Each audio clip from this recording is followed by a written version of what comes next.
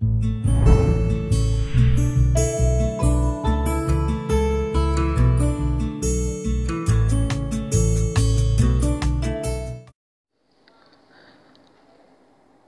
আমার প্রিয় শ্রোতা বন্ধুরা, আজকে আমি যে টিপসের কথা বলবো সেটি হচ্ছে কান নিয়ে।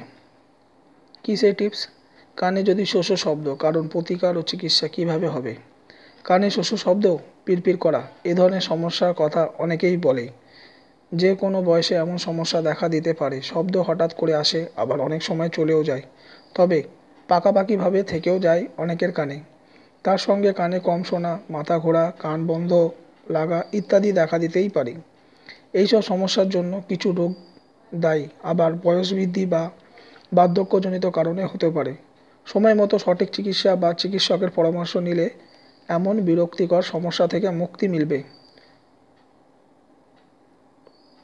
কানে খোল জমা, বহিঃকর্ণে কোণে বস্তু আটকে যাওয়া, মধ্যকর্ণে কফ জমা, কানের পর্দা ফেটে যাওয়া, কানে প্রদাহ, মধ্যকর্ণ অস্থির সমস্যা, অন্তঃকর্ণের চাপ বৃদ্ধি, শ্রবণ সংক্রান্ত স্নায়ু ক্ষতিগ্রস্ত হওয়া, কানের জন্য ক্ষতিকর ও ওষুধ দীর্ঘদিন খাওয়া, এই সমস্ত সমস্যা। আবার সাধারণ কিছু শারীরিক সমস্যা, যেমন বার্ধক্যজনিত কারণে 60 বছরের বেশি বয়স, রক্তশূন্যতা, দীর্ঘদিনের উচ্চ রক্তচাপ, মানসিক অস্থিরতা, কিছু ভাইরাস সংক্রমণ কানের সমস্যার জন্য দায়ী হতে পারে। এই সমস্যাসমূহ প্রতিকার ও সম্ভাব্য চিকিৎসা কী কী?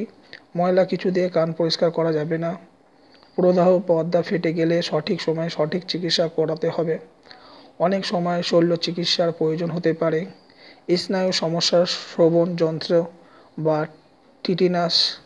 টিটিটাস মাস্কার বা ব্যবহার করলে শোষ শব্দ ভালো হয়ে যায়। কিছু কিছু ওষুধ প্রয়োগেও কানের শোষ শব্দ কমে যায়।